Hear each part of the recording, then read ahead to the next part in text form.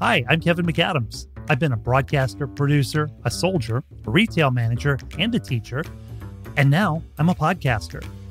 You know, I've wanted to do a podcast for years, but I could never decide what it should be about. Should it be news, sports, politics, my favorite sci-fi? Then it hit me. I know a lot of people who do a lot of interesting things and have a lot of cool stories to tell, and I thought, let's tell those stories. So it doesn't have to be the same thing every week. It can be what I say it is. Hi, and welcome to episode 7, Steve Elkins, as seen on a TV in Germany. So far in this podcast, I've talked to mostly friends and colleagues I started working with in the, quote, old days, circa 2004 to 2007-ish. In this episode, I go all the way back to the really old days and talk to a guy I worked side by side with at my hometown radio station, KAND, in Corsicana, Texas, circa 1985. Steve Elkins is an actor, a voiceover artist, a graphic artist, a costume designer, and he was a broadcaster for 13 years.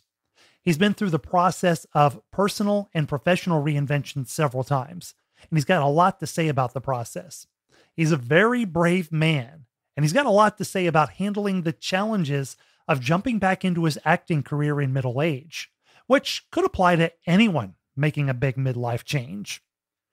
He's appeared in a number of projects over the last several years, some of which are mentioned in our conversation, so you can go check it out afterwards. It'll be easy to find Steve after we're done. He's also one of 3 people I know personally with credits on IMDB, and the only person I know who's been seen on a TV screen in Germany. Talk a little bit about your history in radio. What did it mean to you? What first got you into it? Well, what got me into it, funny enough, there was this program that they had through the high school. I think it was done through a local Boy Scouts thing, some sort of an extension thing through the local Boy Scouts or something. It was called the Radio Explorers. You know, it sounded much more exciting than it actually was. You know, I'd taken some kind of questionnaire, and that I was, and they assess your interest. You know, what your likes are. You know, what sort of things interest you, what sort of things make you tick, and evidently performance, media, things like radio, television, things like that, evidently came up strong on mine.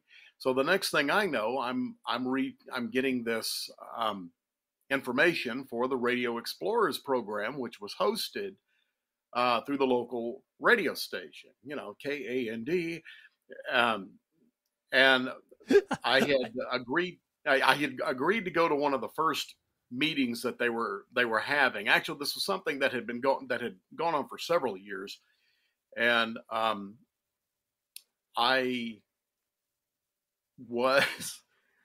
was going to go that night. It was on a Tuesday night, I remember, because I was sitting at home watching Happy Days, and I get this call. Yeah, I remember that it came on Tuesday nights. And I get this phone call. The episode of Happy Days had come on. Then the phone rings, and I run and answer the phone. And it's a friend of mine from school saying, "Hey, Elkins, where are you, man?" I'm like, I'm home. Well, I'm home, obviously. You know, the days before cell phones. Right. I'm home, man. What's up? And I was surprised this particular guy was calling me because he never called me at home for anything. I just knew him from school.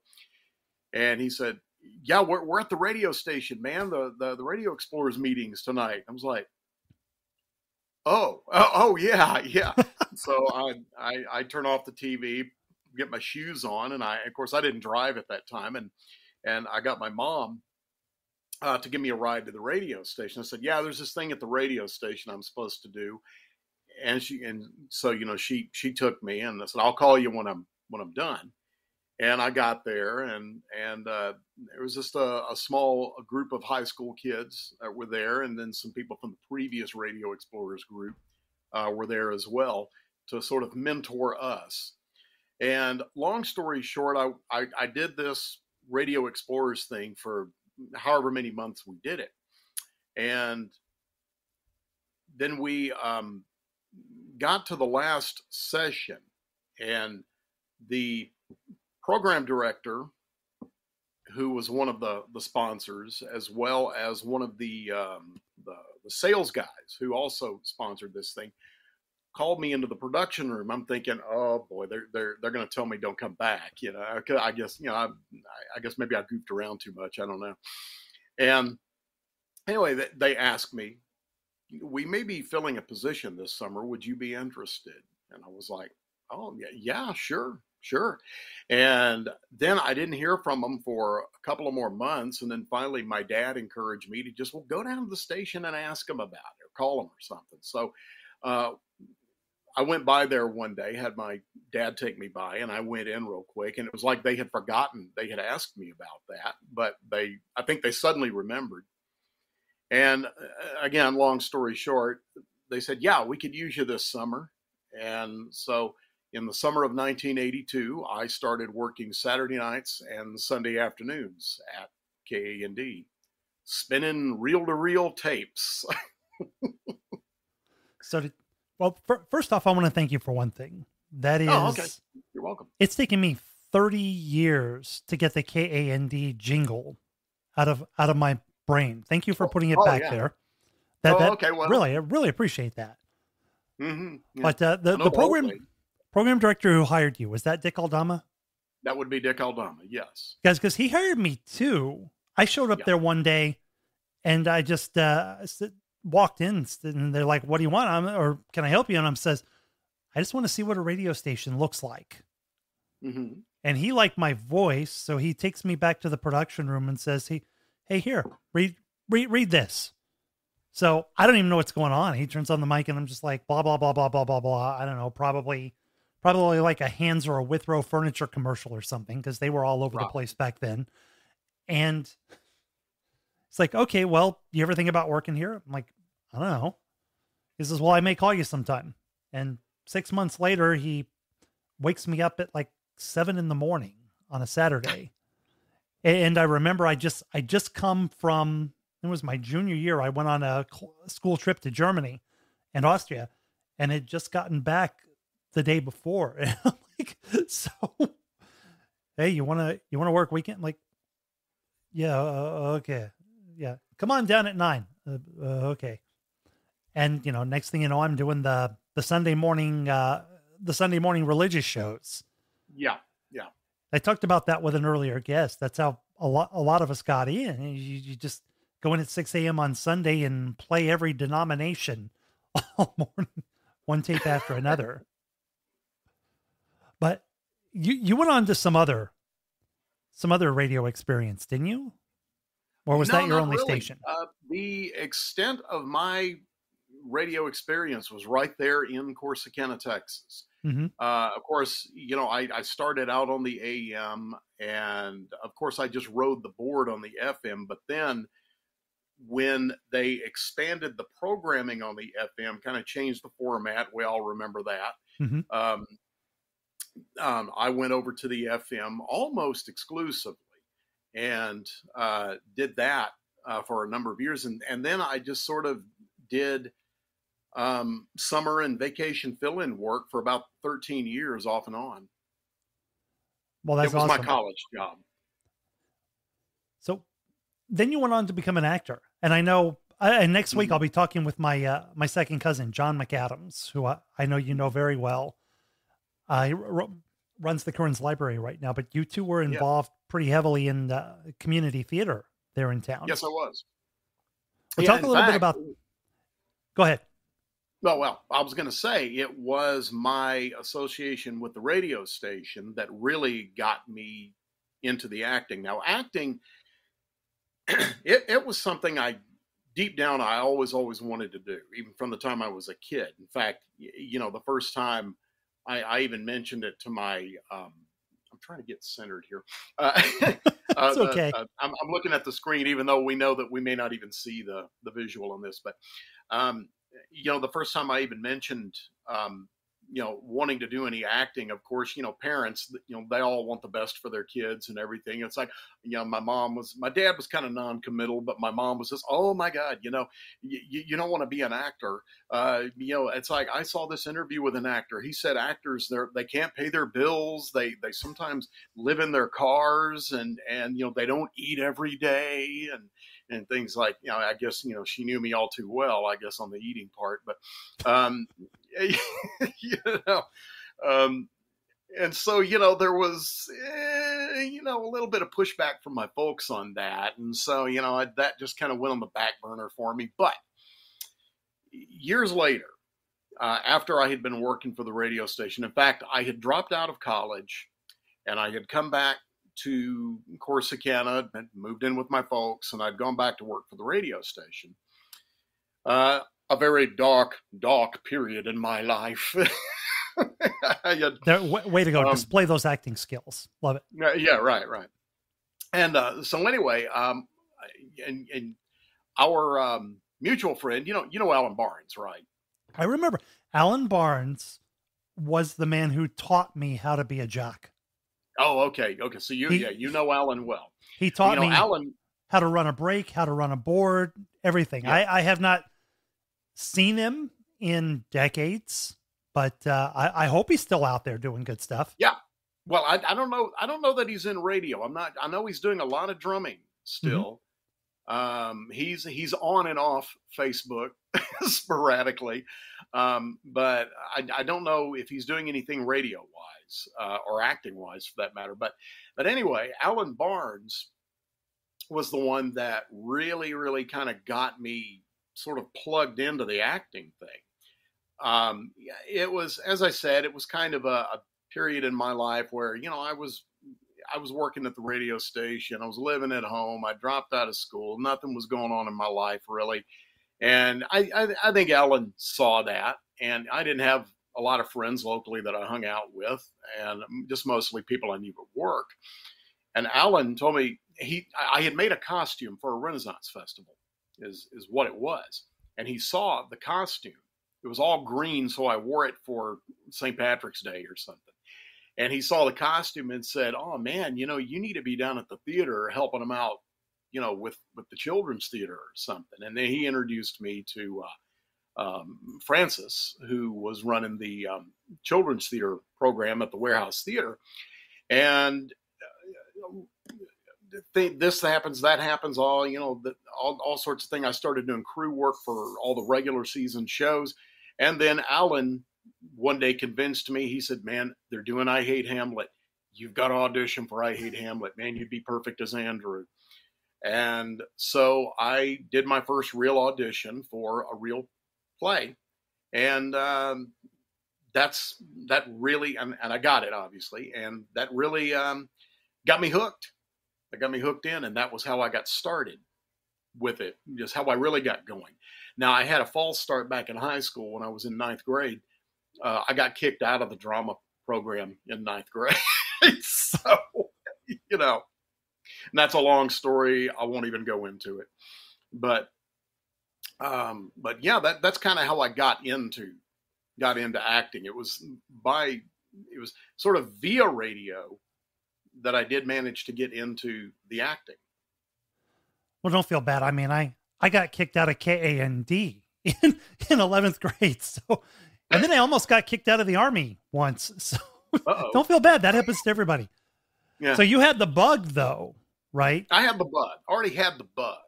What was the next step? I'm sorry, go ahead. The next step.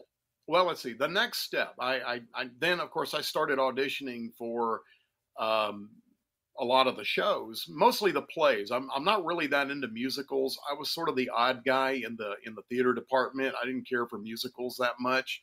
I never really have. It's just not my thing. I'm just not real musically inclined. I'm not a great singer. But I started auditioning for a lot of the plays and getting in those. And I decided that, well, if things don't go well at the radio station, and I decide I want to go back to college, I'm going to major in theater. I'm going to finish and I'm going to get my degree. And of course, never make those kinds of promises, because then, you're going to get tested on it. Because then I found out at some point, not long after I had made that decision and really mentally fully committed to that, I found out that the radio station was going to be sold, was changing owners. And you and I were in radio long enough to both know what happens when radio stations change owners. Right. They always come in and they say, oh, this is a winning station, or we wouldn't be buying it. We're not going to change a thing. Which lasts for, what, about 30 seconds? Okay. Now, okay. Yeah. We kind of locked up there for a second. I didn't quite catch everything you said. So I'll just, yeah. So the new owners came in, and I'm sure they had that all staff meeting that they all have, right? Where they tell you everything's great, or we wouldn't have bought this place and we're not going to change a thing, right? Well, it was interesting. They didn't really do that. And it turns out that the owners, the new owners came in, they were a cable station is what they were. They were a cable company, and they bought the station because they were looking at getting into radio, getting into broadcasting in that format. And I think they didn't quite know what to do. They had never really done radio before. And so they, to the best of my knowledge, for the longest time, they kind of left things alone. I kind of jumped the gun. I went ahead and turned in my notice and decided, you know what, maybe it's time for me to go back to college. I always said, this is what I'm going to do if this happens. And so I made the commitment to go back to college and finish my degree, and I got it in theater. So anyway, but what I did was I started going to the local college, Navarro College, full time. It was also about that time I had met, I was dating my now wife, Catherine, and just one thing led to another. I decided I wanted to go up to a school in Fort Worth, and she's from Fort Worth, and it just so happened that she wanted to move back to Fort Worth herself and take a job or find some kind of work in her field up there, because she wasn't a big fan of Corsicana. And, I hate to sound like I'm ripping on Corsicana or anything, it is what it is. But please, you wouldn't be the first, and you won't be the last. One of the nicknames for our hometown is the Can. Which, the Can, yeah, exactly. Doesn't always have a positive connotation. Yeah, the first time I ever heard that, I'm like, so anyway, she wanted to go back to Fort Worth, and I was looking at some schools up in that area, and I settled on Texas Wesleyan University because they had a pretty strong theater department, and that was where it went from there. And she and I moved up to Fort Worth, and while I was in school finishing there, we got married, and we were married in 95. And just lots of change occurred in that period, that short period of my life. And, so that was the next step. I graduated from Texas Wesleyan, and I was working for a costume shop, and this was pre-internet, pre-social media. And so, it's not like it is now in my field. And I just didn't know what to do. I didn't quite know what to do. And so I talked to a friend of mine who lived in Los Angeles. He's an older guy. In fact, he had been in the television industry since the late 1950s. He worked as an actor, did a lot of recurring roles and a lot of co-star type roles, things like that. He wasn't real super famous or anything. And in fact, he appeared on 2 episodes. To tell you how far back he goes, he appeared on 2 episodes of Star Trek, the original series. Well, really? What character? Yeah. Well, the one episode where he was credited was you remember the episode Charlie X? They find the kid on the planet. And he has these crazy powers, and he rolls I hate that his eyes episode, up in his but head. okay. Yeah, well, he was in that episode. He played the navigator in that one. In fact, he's listed in some book I found somewhere.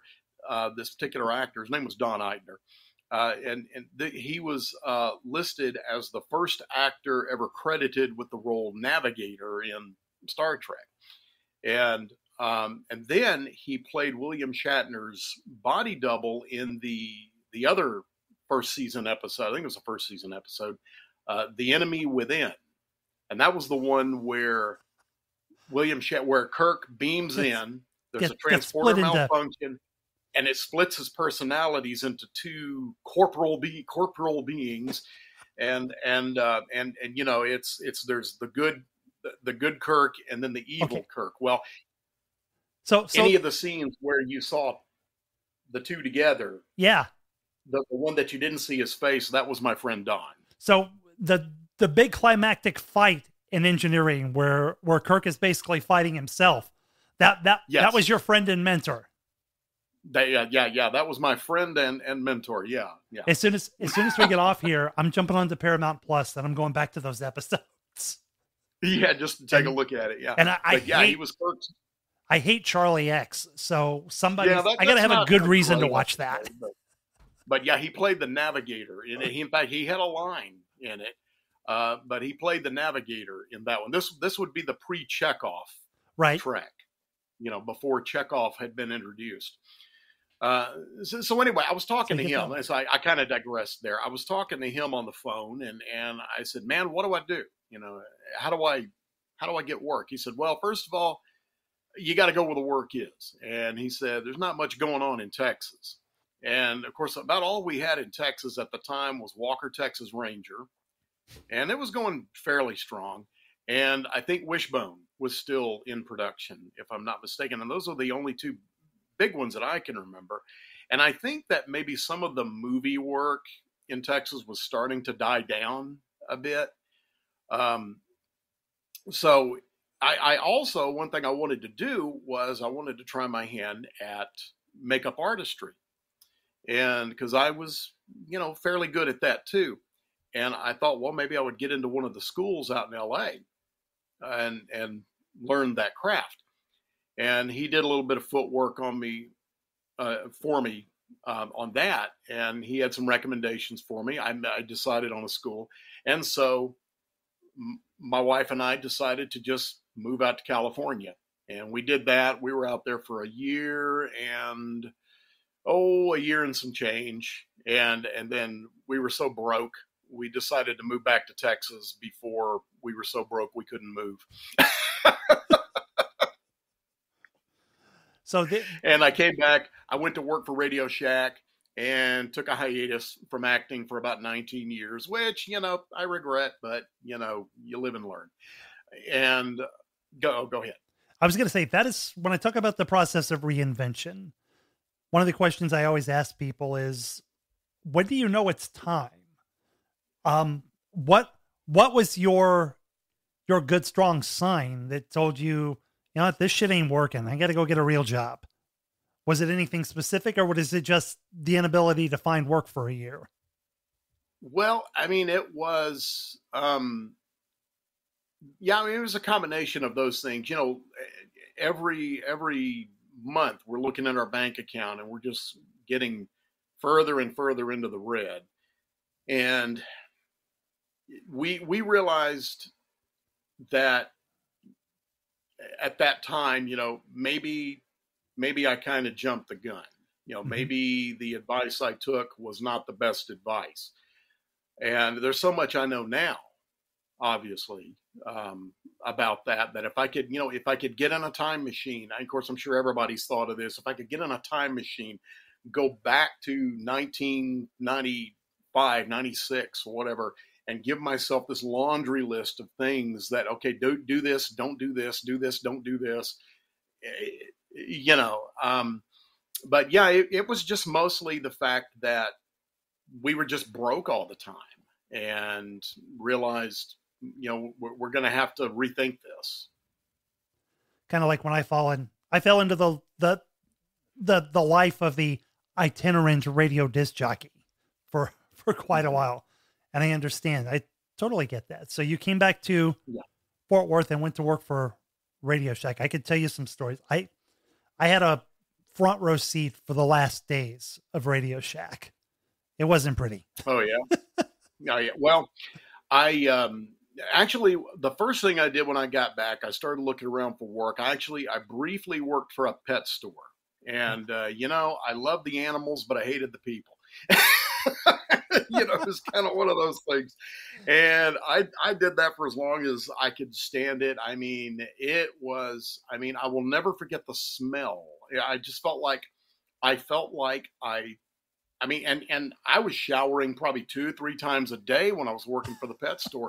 And I just felt like I stunk all the time. I was just, I guess it just gets in your nose and in your sinuses or something. And and my wife insisted, you don't smell bad. You don't smell. I'm like, I got to take a shower, and, what all animals did you have to work with? Just mostly the dogs, cats. The dogs, honestly, were the smelliest, and it was the smelliest work. Dogs, cats, birds, and we had to maintain the fish and lizards and things like that. I mean, it was so you cleaned up a lot of poop. So we did a lot of poop cleaning, yes. And so I did that, but then they were trying to groom me for a management position with this store, and I was like, this is just not the direction I'm looking that I'm wanting to go. And so I quietly, at the advice of my hairstylist, I'd gone to get a haircut, and she recommended. I said, "Yeah, I'm not too happy with the job I'm at. I think I'm gonna start looking around." And she told me, she said, I hear Radio Shack Corporation. This was like headquarters downtown Fort Worth. So not a store. Not a store. Not a store. I was one of those buttholes in corporate, I guess. I don't know. But, sorry, can I say that? Can I say that? But I worked in the creative department. I actually was a very low man on the totem pole there, but, and I can get to that in a minute, but anyway, she told me, said, yeah, they're hiring at Radio Shack downtown all the time. They said, you should go down there and see what they've got. I've heard they'll train you and all that. I'm like, well, okay, well, we'll look into it. And so I did. And I found an office clerk position that I thought, okay, well, everything they're asking for here looks like it's in my wheelhouse. I can do all these things. And I took the test. That they give you, and then I, filled out the application, all the other paperwork, and went home. And a couple of days later, excuse me, I get a call from HR at Radio Shack. They said, the position that you applied for, actually, we apologize for this. It was filled that day, and it shouldn't have even been on the board when you applied for it. They said, however, we have a similar position in the creative department. That we, if you're interested in it, if you think you're still interested, I can get you an interview with the hiring manager. You need to come and interview with us first, and then we can probably get you an interview with. And I was like, yeah, sure. And she was looking at my my resume, and of course, I had makeup artistry, I had an art background. And I had a background in broadcasting and acting. And so she said, all of these things are things that you could put to good use in this department. I was like, oh, wow, okay. So I went in, and long story short, I got the job. And that's where my career at Radio Shack and ultimately as a production artist began. So you would have done a lot of work on their advertising campaigns and such, right? Yeah, now not at first. Mm-hmm. I was more or less, at first I was just an office clerk. I was in charge of making sure the printers worked. I was just ordering props for photo shoots and things like that. So yeah, I had some connection to that. Ultimately, a few years later, they had a hiring freeze going on, but they desperately needed layout artists or production artists or whatever you want to call them. And they asked me, they knew about my background, and they asked me, they said, what had happened was there'd been a bunch of layoffs about that time. And my role in the department had diminished quite a bit. And I was just really just kind of, just piddling around a lot, to be perfectly honest. And one day the supervisor for the flyer insert team walked over, and he kind of leaned on my cube wall, and he said, "Hey, Steve, how's it going?" I'm like, "Pretty good." Said, "You don't really have a whole lot to do around here, do you?"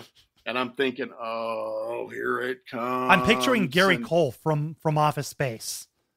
Here, you know, and yeah. All right, yeah. No, but anyway, so I'm thinking, oh, here it comes. And I said, well, I mean, things have slowed down for me. They've kind of reassigned a lot of what I do to other groups. And, I'm just basically mostly spray mounting pieces of art to boards, and that's about it. And then he went on and said, would you be interested in helping us with doing some layout? And I was like, yeah, because I had actually, about a year and a half or so before, I had approached the then flyer insert manager about doing that sort of thing, and he just pretty much poo-pooed it and just said, nah. So I was actually looking around for other work at that point. Because of all the layoffs that were going on. And I thought, well, my number's coming, but anyway, this guy, he offered that to me. And I said, well, I'm interested in it. He said, do you have Quark on your machine? And I said, yeah, I've got it on my machine. In fact, I think I've got all the other Adobe stuff too. And I said, the only thing is I don't have access to any tutorials or anything to learn how to use it. And they said, well, have you asked IT? And I said, I asked IT, and they told me they didn't have any. And he said, well, that's BS. He said, I know for a fact they have it. He said, I watched them let an intern use it. And the intern didn't work out, And he said, let me go talk to IT. And then some IT guy comes, sulking in, about an hour and a half later, and he's like, I need to use your computer, and these are tutorials for Quark, and all that. And I was like, oh, okay, I thought y'all didn't have those. So suddenly you go from Office Space to Silicon Valley. Yeah, exactly. So yeah, and then that was how I sort of became a production artist. They called it a layout artist, but it was really just more production artist. It's more the standard term in the industry. So tell me, because I don't 100% understand the term. What's the definition of a production artist? Or is it kind of one of those loosely defined things where you just do whatever they send you? Well, it's kind of, you've got graphic designers and you got production artists. Graphic designer is really more right brain. Production artist is more left brain. What I'm doing is basically what I was doing for Radio Shack, and then later for another company that I worked for. Actually, two other companies that I worked for after Radio Shack, doing the same thing, similar work. I was basically putting together a puzzle without knowing what the final picture was supposed to look like. I was working for the flyer insert team and was putting together flyers, inserts. I even worked a little bit on some of their last catalogs that they did. If you saw any Radio Shack flyers or inserts between the years 2002 and 2007, maybe even a little bit beyond, I probably had a hand in those. And many of those would have passed through my hands. Because if you remember, the retail policy at the time was that, and I actually spent a couple of months working in a Radio Shack store when I got out of the Army in Hawaii, before I decided to come back to Texas. And it was like, Yeah, you buy a 9-volt battery, you got to give them your name and address. Yeah. And anything, you go in and buy a freaking battery. And I think that was probably part of the ultimate demise. That was probably started the downward spiral. But yeah, a lot of your work would have definitely passed through my hands over those years and probably got me to go in there and buy some doodad I didn't need with money I didn't have. So excellent work. Oh, well, thank you. Yeah. So, and I did that from 2002 until 2017, about 2 jobs later. Because I got laid off from Radio Shack in 2007, went to work for another company, which I won't mention the name of. After that, which it was the company Radio Shack outsourced my work to. And so I went to work for them and was basically more or less doing the same thing. And then after I was let go from that company, another layoff, because Radio Shack, we were, our particular work group exclusively handled the Radio Shack account with this company. And then I went to work I got laid off from that company because, we all have heard Radio Shack's story and how they, just steadily declined over the years.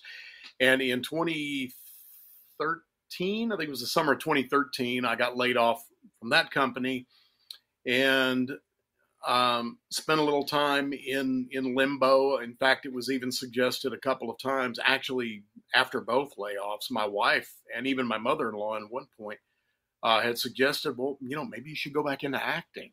And I'm like, well, I don't know. And so I took the one more job. It was a Tribune associated company. It was basically we made junk mail is what we did.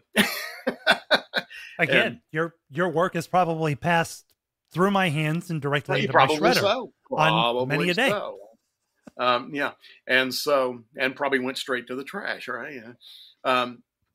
So anyway, and I did that. And then in 2017, I got laid off from that company. And it was just, I was just like, oh, man, I can't take this anymore. And that was when I kind of had a heart-to-heart with my wife. And I said, you can say no if you want to, but I really, really feel strongly about going back into acting. What do you think? And she was like, I think it's a great idea. She said, I've been thinking it for years. And I was like, well, okay. And that may have been about the time you and I sort of reconnected. It was, because at that time, so right around 17, I was actually working because, let's see, I'd gone from, well, after I had my heart surgery, well, I got let go, had my last radio job in 11, got let go from that, and then had major heart surgery. So I was down for months and months. And then when I got up, I just decided, the whole radio station lifestyle was part of what gave me the heart problems. So, yeah, I can see that. I went to work for, having been there. Yeah. Went to work for Home Depot for about 3.5 years and just got fed up with a bunch of shit there. And an opportunity came up. I saw this ad. It said Star Team. Like, what the hell is Star Team? Well, it turned out that the parent company of Sprint, my cell phone carrier, had come in and bought the remains of Radio Shack out of their first bankruptcy. Yeah, and I remember that. Closed about half the stores, but kept about half of them open, and decided we're going to put little mini Sprint stores inside of Radio Shack. So the stars was the Sprint team at Radio Shack, stars. And so I made contact on that. The recruiter comes back to me, who would actually go on to become my boss, and makes the pitch to me. We were supposed to do the interview in the Radio Shack store that was still open in my neighborhood. We got there, and there was this one crazy psychopathic man that ran the store, and he had just decided, yeah, you know what? I'm not opening up today. Don't feel like it. So we did the interview. Man. Yeah, that should have been my first red flag. I should have running along. Yeah. So we do the interview in the McDonald's on the other side of the parking lot, and he says, "Oh yeah, man, you've got a great personality. These things practically sell themselves. You should, you could make, I hate you could that make, phrase. you could make I hate that $42,000 a year. phrase more than anything. You can make $42,000 your first year." I'm like, holy shit, that would be amazing. And you know what? I hated selling shit at Home Depot because I'm like, I don't care. I don't care about wood. I don't care about now that I've been a homeowner for 5 years, I care about all that stuff now. But at the time I'm like, well, you know what? Smartphones are something I like. I can actually sell that. So yeah, it was just crazy because none of the Radio Shack people, none of the store managers that were still around wanted us there because they'd had the cell phone business in their store, and it was big commission, big spiffs for them. And so I cycled through 3 different stores, and the last one, I just, it was just bad. I mean, we would be told you're supposed to have a wireless conversation with every customer that comes in. Like, you know who goes into Radio Shack in 2018? You know who goes into Radio Shack no, this would have been 16. Guys who want to dig through the parts bin, who are like, you know, they come in their hoodie looking like the Unabomber, and you just have to wonder, are they taking those diodes and resistors and transistors back home to their cabin in the woods? What are they building? And that's who most of their customers were. Now we would sell some phones. We would get some people interested in Sprint services, but for the most part, it was just. And you would look at the Radio Shack people, the 2 or 3 people still working, and they're having rubber band wars. Yeah. Stuff, and they don't have shit left to sell. So yeah, that was my. That's funny. That's funny. Before I got laid off from Radio Shack, in the creative department, yeah, rubber band wars were big. Yeah. I swear to God, those guys with their purchases of rubber bands and other toys, I think they kept the Dollar General store next door open single-handedly for most of that time. So there came a day, and this is where I talk about when you know it's time. And there came a day when I just had enough, and I was going to walk out. I was going to find some way to explain this to my wife. I can't. Of course, she knew I'd been very sad, and I transitioned. Then I get a call from another job I'd applied for. And I'm like, oh, cool. So I did that job, which was servicing Mars Wrigley candies in Walmart stores. If you've ever gone in and seen like a great big display of Halloween candy boxes, right? Someone like me built that. Sold that in and built it. And I didn't really love that job, but it didn't suck. So yeah, and there's some jobs that are like that, man. And I did that until 18 when I hurt my knee the first time and had to have surgery. And then it was made worse because I went back to work too soon and finally wound up leaving that job in May of 19. But when you and I connected, I was doing part-time work for an old business that I'd actually this business, I'm wearing one of the old school shirts, KMAX Sports, which was a sports broadcasting company I'd co-founded. And they hired me to do commercial and promo production, and I needed voices. And that's when you and I had connected on Facebook, like maybe a couple of years before. And I'm like, yeah, hey man, I need some voiceovers, and my budget is like, 0. I mean, I'm sure I paid you something. I don't remember what I paid you, but I'm sure I paid you something. You paid me something, but I mean, it was, and it was appreciated. Oh. But yeah, and at the time I was wanting to get back into voiceover, and I needed, some vehicles for that. And, of course, I, certainly willing to work for free or for peanuts or whatever, or for barter and trade, whatever the case may be, just to sort of get stuff that I could put on a reel or whatever that I could put out there and shop myself around, pimp myself around a little bit and get some work. And so, yeah, I remember that. And mentioning the voiceover industry. So after I became disabled and couldn't go back to my old job, I just decided I'm going to jump back into all this. I didn't want to go back to old school radio because just about every other job any job I'd ever done or been qualified for had been automated out of existence or remoted out of existence. So, and that's when I started doing that stuff. And I tried to break into the voiceover world and I found, and I don't know if this is something you've ever experienced. I go, hey, Google, how do I become a voiceover talent? Next thing you know, you find yourself in somebody's sales funnel. Grow your career to the next level. Get coaching with me. Yeah. And did you ever, because it after a year of very expensive coaching and having agents, basically, I'm sure they were probably laughing in the privacy of their own office, but I did get a few creative rejection letters. Of course, most of the time in any kind of talent oriented business, if they don't want you, you never hear back. Right. When I did finally get an agent, she just kept sending me the same auditions that were going out to like 10,000 other guys. Right. I'm like, right. okay, there's, and it's very competitive. Well, honestly, it wound up being a 5-digit mistake for me. I invested a lot of money, a lot of time, a lot of auditions, and it just went nowhere for me. And that's when I talk about reinvention. That's when I decided to pivot the business into live stream production. Right. And that's worked for me.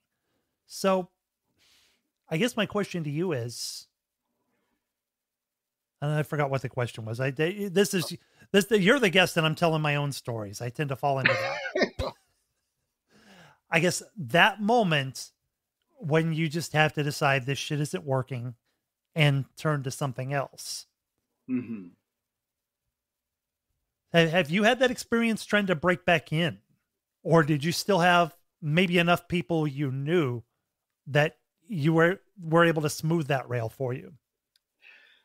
It's been a work in progress in trying to get back in. Even to some degree, even still today. I've got an agent now. I've got, my resume has expanded quite a bit in the last 5+ years. And, there are times I feel like, well, I'm not feeling quite there, and there are days I get frustrated and I'm just like, why am I doing this? And what am I doing to myself? I'm 57 years old and I'm, still trying to figure out, what I want to be when I grow up. But, acting is what I want to do. It's just that it is a very, and I have to keep telling myself it is a very, very competitive business. I do an audition and I know I'm probably up against 100 guys that look just like me, sound just like me, or just some permutation of me. And, I just have to hope I'm the best man and I win, and sometimes you do, but a lot of times you don't. I don't know if I'm answering your question. No, you are. It's just I'm finding that with this line of work, it does take a lot of persistence, and just the ability to deal with the hardships that come with it. There's a book by Jenna Fisher. She's an actress. She played from The Pam Office. on The Office. Yeah. And it's called An Actor's Life.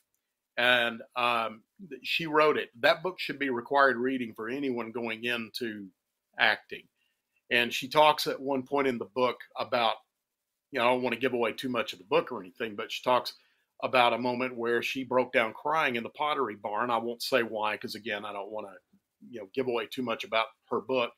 But I've had those crying in the Pottery Barn moments myself, and for those who have read the book, you know what I'm talking about. And you will have those moments, and it's just a matter of having those moments and then,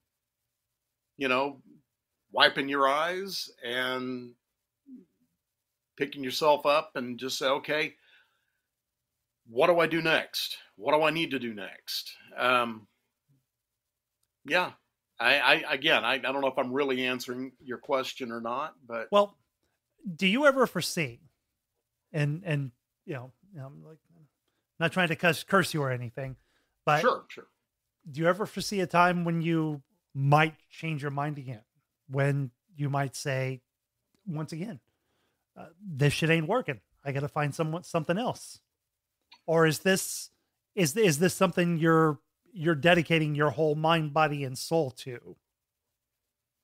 I think I'm probably more of the latter Mm-hmm. on that one. This is something. The acting is really something that I always wanted to do from a very young age, and I've done a lot of different things, but I didn't feel as strongly about those things. I talked about I spent 13 years in radio, but I knew 3 months in that was not what I wanted to do with my life. With the acting, yeah, when I don't get that role I wanted to get, and I, and I'm wondering how am I going to pay for my kids' college, that sort of thing. Yeah, it breaks my heart, but at the same time, this is what I want to do. At this point in my life, I feel like acting is where it's really going to be at for me, and I'm at the point where they say that, well, if you have a plan B, that's a plan to fail, and I don't plan to fail at this. It may take a while. I mean, yeah, I'm 57, but there are some people that have made it beyond that age, Right. I don't know, and that's the thing. I know that as an actor, being in a non-traditional career like this, no, I will probably never retire. Actors, we tend to work till we drop dead, is what, or we just mentally, physically can't do it anymore. Well, now to ask the cliched question now, what advice would you give? Maybe not a young person. Okay, maybe not someone right out of college or right out of high school or anything. Maybe it's someone like you and me, because we're both men of a certain age. Yeah, I think I'm 3 years younger than you. Yeah, that sounds about. Yeah, you're the same age as my brother. Yeah. So yeah, what would you tell that man? What would you tell that man who's come to a place in his life where he can't stand to do what he was doing anymore, or he's been fired 3 times or anything? What would be your best piece of advice from everything you've learned? Well, let's see. Now, are you talking about, like, let's just reframe this in another way. Are you talking about if I were to be able to speak directly to myself 5.5 years ago? Is that what you're saying? Or are you talking about if I could speak to myself when I was 30 or no, 5.5 years ago? And what I was trying to ask, what would you tell me? But I think you've reframed it in a really interesting way. What would you tell yourself 5.5 years ago? Oh boy, I'll have to think about that. Well, I would, I guess, all the practical things, like, make sure your debts are settled. I'm talking monetary. Yeah. I am talking, economical. No going out and settling scores. No. Yeah, not settling scores, but no, I mean, make sure you're financially where you need to be, before you set out on a career like this. Um, and that would mean I honestly, to just pull an actual thing from my life. I think about the time I became unemployed from my last desk job. That was about the time I think maybe DoorDash and stuff like that had popped up. I resisted that sort of thing because I did delivery jobs when I was, and I'm circling back around to something here, but I did delivery type jobs when I was in college, and I mean, it was I hated those kinds of jobs. I mean, they were just the biggest. They were more of a pain in the ass than they were worth to have. And working in food service, things like that, and so and my wife kept suggesting, well, why don't you try something like DoorDash? I'm like, oh, I don't know, man, delivery, garbage jobs, all that. Yeah. Well, guess what I do now to make ends meet? I started back in March, working for one of the popular food delivery apps. And, I said it earlier, DoorDash. And so I would tell myself to look at, if I could have a direct line to myself 5.5 years ago, I would say, look into things like DoorDash, make sure your bills get paid, get all this stuff out of the way, because you're going to need all that stuff out of the way. I'm still struggling with, I'm not ashamed to admit, I'm still struggling with some debt right now from when I was, that we were carrying at the time I was laid off. And it's been a struggle for us to get caught up with all of that. And that's been a hindrance, and it's something that just sits there and festers in your mind, and it's a distraction. Eliminate distractions is what it boils down to. I would tell myself to eliminate as many needless distractions as possible. And that probably would be one of the big things. Just make sure I'm financially. I would tell myself to make sure I'm financially ready to do this before embarking on it. Now, that's not to say I couldn't go ahead and take acting classes. I should have gotten back into those. I looked into it before I actually left my last desk job, but I kind of resisted and didn't do it, and I should have done it then. But I'd say this is amazing advice, and in fact, I kind of think along the same route. I would go back and tell myself that as well, because it's an interesting parallel between us, because I actually do deliveries for Favor now, which is actually now part of HEB. So it's mostly HEB grocery deliveries. So I do that a couple of times a week because, it's, I guess you can't be afraid to do what's got to be done to keep the bills paid while you chase your passion, while you chase your dreams or chase your dreams. So let's see, we've been talking for almost an hour now, so I won't take up any more of your time, but I know you do artwork, and also, do you have a website where people can see your artwork? No, not really. I haven't really done anything like that. I think I set up a website years ago, and then I don't know. It was one of those free sites, and I think they went out of business, and everything just got wiped. And it was not something that I was putting a lot of attention on. And I'll admit, I don't do as much artwork now as I did years ago. Well, okay. I focus mostly on the acting. So when Steven Spielberg wants to hire you, where can he find you? Where can he find me? Yeah. Well, I am represented by Linda McAllister Talent. So, talk to my agent.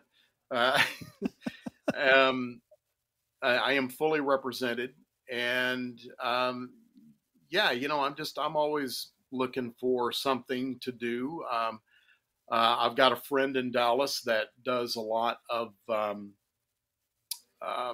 iPhone filmmaking. In fact, he's become a bit of an expert on the subject.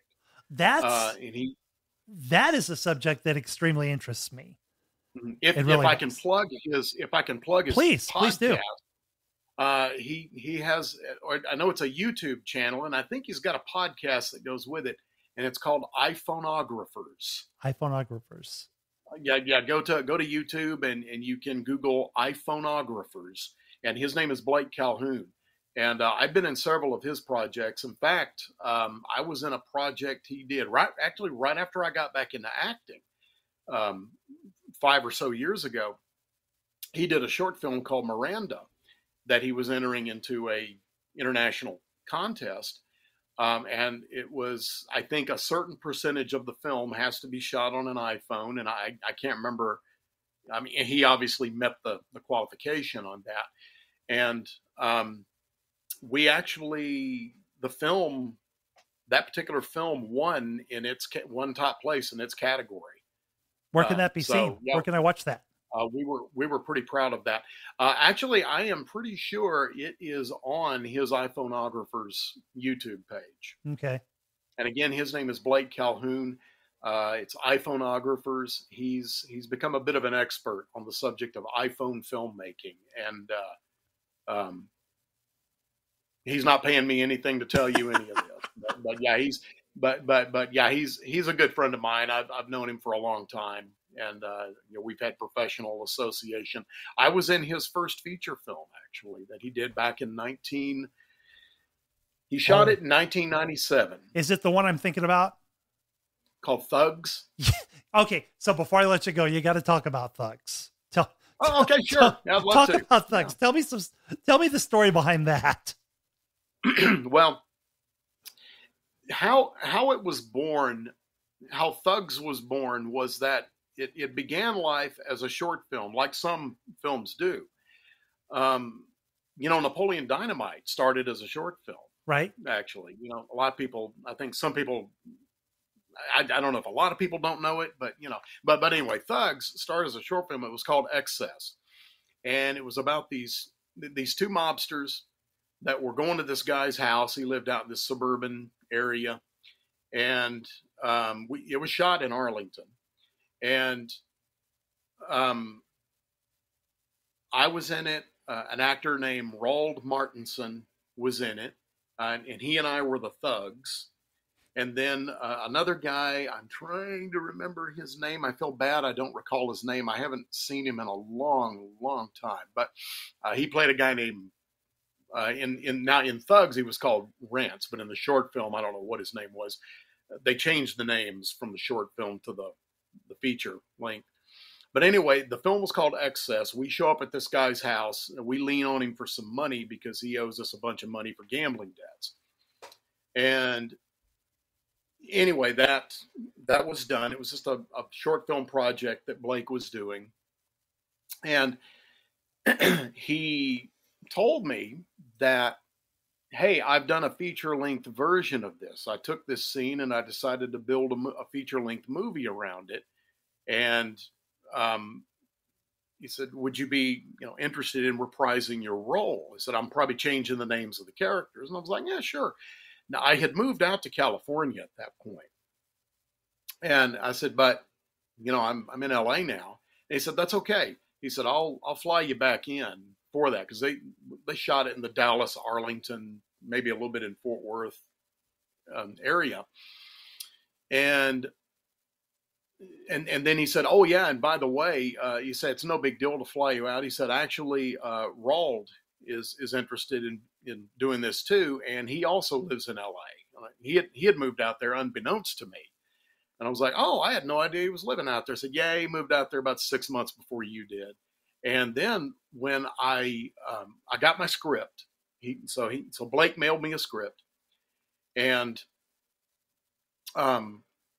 he said, oh, and you should try to get together with Roald, and you guys can run your scenes, because we had tons of scenes together. And I was like, yeah, that'd be a really good idea, especially since he lives here now. I said, do you have his phone number? I can give him a call. And he said, yeah, sure. And he gave me his number. And so I called up Roald, and it turns out Roald literally lived, I was living in North Hollywood at the time, and Roald lived just down in Toluca Lake, which was literally about maybe 5 or 6 city blocks from where I lived. I couldn't believe it. I mean, we were just almost right practically in the same area.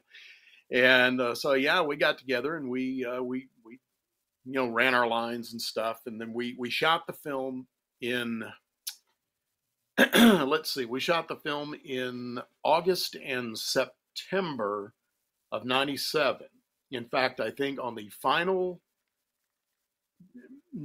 not to be all dark or heavy or anything, but the final day of shooting, actually, that was the day that Princess Diana passed away in her car accident.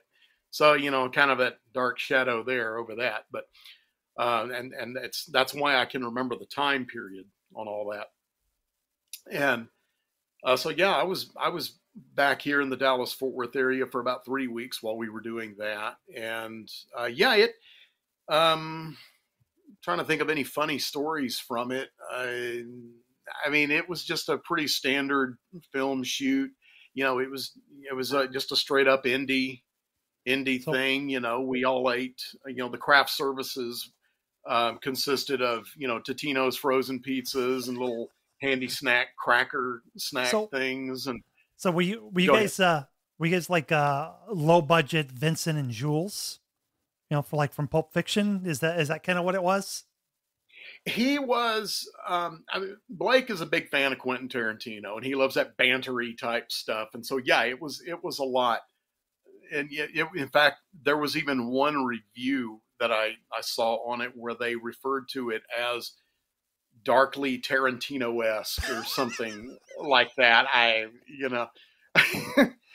But it was kind of similar to that. I mean, Quentin Tarantino was really big at the time. Pulp Fiction was still being very much talked about as a movie. And so, yeah, I mean, it was kind of in that vein. It was very similar. And, I hate to give away any of the storyline on it, but it was basically the movie was about essentially one of the characters wanted to get out of the mob, and it wasn't my character, but it just turned into a big, huge mess. And literally nearly everybody except the guy that wanted to get out of the mob ends up dying before the the film's over. And I say, I hate to spoil the movie or anything, but I don't know if it'll ever see the light of day. I think he sold it to some distribution company. Supposedly, it's been seen on German television. No, I was going to ask you that. Okay, I think I remember you posting something about that on Facebook one day, that it had made like some kind of top 10 list in Germany. Well, I don't know if it made any top 10 lists in Germany. Now, I do know for a fact, I can say this, it has been seen on a television in Germany. And the only reason I know that is because I have a cousin who lives in Germany. She found the movie Thugs on the German Amazon and she bought it, and because I was in it. And she sent me a clip of it, and unfortunately I can't say, hey, roll the clip, but yeah, she sent me a clip of it. And of course it was overdubbed in German. I was amazed at how well they matched my voice and Raul's voice in the scene that we watched. And I was talking to someone who said, yeah, when they overdub American movies in German like that, they tend to pay attention to the voice styles and everything, and they try to match it to the original actor. So, I mean, it sounded like me speaking German, but it was kind of weird to watch. But yeah, so I know it's been seen on a TV in Germany. But as far as the story as to whether it actually aired on German television in Germany, I can't independently verify that. It's crazy. When I was a kid, my dad was stationed over there in the army, or we were in the Netherlands, and we got German TV over the air. And, I'm 8 years old, a huge Star Trek fan. And then I turn it on and it's like, oh, there's Star Trek. Wait a minute. What? Mr. Spock speaking German. Yeah. What the hell? That just completely freaked me Well, out. sometimes But you know. yeah, and it always comes back to Star Trek for me. I always bring it back to Star Trek. But Oh, I love Star Trek. You know, it's man, I would love to get work on one of the current properties that's out there right now. But you know, would just be like engineering crewman number 3 on Strange New Worlds or Discovery, yeah, something like that. No, no, yeah, no. yeah. You know, I mean, I'm sure you could aspire yeah. to. I'm sure you could do much better than that. But Yeah, I personally, mean, yeah, I mean, with all the Star Wars and Star Trek stuff that's that's out there right now. I mean, I live in hope that hey, maybe I'll get on one of those or something. But until then, it'd be a petty criminal cut in half by Obi-Wan Kenobi. If I had that, exactly, yeah, that would be the top of my resume. That would be my life's crowning achievement, right yeah, there. man who loses hand, by lightsaber, Didn't you do number some? 4. Didn't you do some animated or some anime voiceover work, or am I thinking of someone else? Very briefly, I had a contract. Have you heard of the company Funimation? Yeah. I had early when I got back into voiceover, I had gotten a contract with Funimation. This was before I was represented. And of course, for those who don't know, Funimation is one of those companies that they do English dubs of Japanese and Korean, and I think even some Chinese anime. And I had submitted a voice demo to them that I had done. In fact, I went to the KAND studios and recorded some of that demo. I contacted the program director there and I said, "Hey, do you mind if Bob, do you mind if I, come in and, record some stuff?" "Oh, yeah, sure."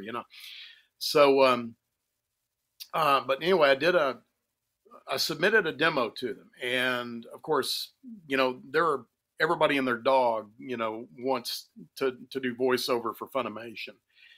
And I reached out to their talent coordinator and submitted a demo. And I got, kind of a form email, what seemed like a form email back saying, "Well, thank you for your submission. We have a waiting list of over 500 demo tapes. If when we get around to it, if we like what we hear, we'll give you a call." And so I didn't expect to hear anything for months, if ever. Well, then about a month later, the talent coordinator reached out to me and said, "Yeah, we listened to your demo. We liked it. Would you be interested in auditioning for us?" And I was like, "Oh, yeah." So I came in and I auditioned for one of their directors. And then a couple of weeks later, I came in and I can't remember the name of the show that I was doing, but we were just basically in a crowd. This was pre-COVID, by the way, and we're crowded around a microphone in a tiny whisper booth, making animal noises around a mic. And I mean, and then I think they gave me a few lines, kind of what would be the anime equivalent of an extra.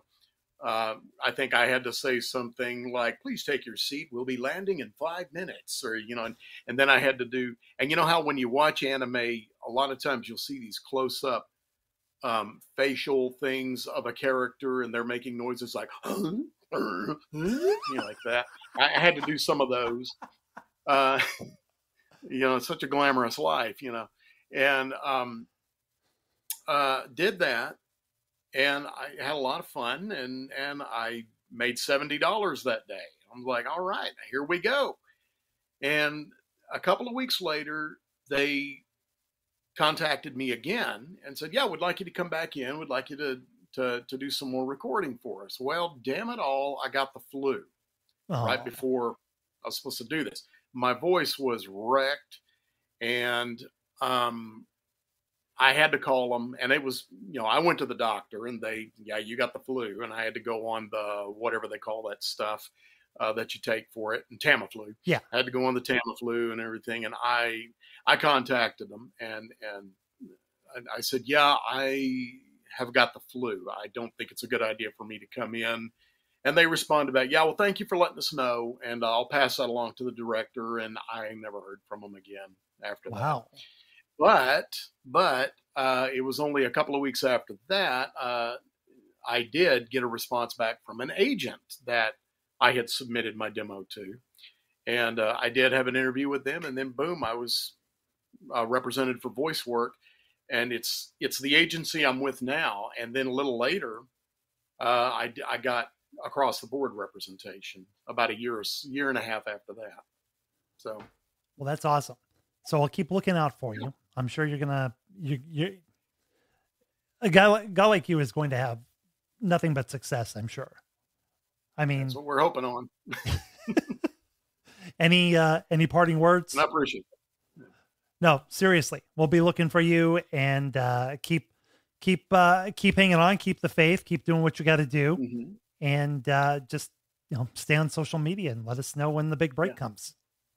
Yeah. And I've got a couple of projects that I have worked on that have not released yet. One I think I can talk a little about. It's called Stellular, and it is I think I have the production's blessing to talk about this. Don't get me sued out of existence, dude. No. I'm sure it's fine. This guy appreciates the publicity and everything, but okay. It's called Stellular, and it's kind of a science fiction kids show. It's a little bit faith based, and I play a really interesting character in that one. It was a pilot for a series, and it's being actively pitched, and so we're hoping something comes of that. I've got another a film that I was in. I'm a little hesitant to say anything about it because I don't want to accidentally violate any NDAs I might have possibly signed when I was filling out paperwork for that. But I'll certainly, when I can, when I know for sure that I can say anything about it, I will definitely be putting the publicity out there about it. All right. Well, but let's say I will just say about it, in that particular one, I play an iconic figure in American literature. Ooh. Well, we'll definitely be looking forward to that. That's all I'll say. Well, I think that's a great place to leave it. Stephen Elkins, actor, artist, half a dozen other things. Thanks for taking the time. We'll talk again soon. Yeah, I'd be willing to do this again sometime, man. This is a lot of fun. Sounds good. Thanks, man. Yeah. Okay, so You're welcome.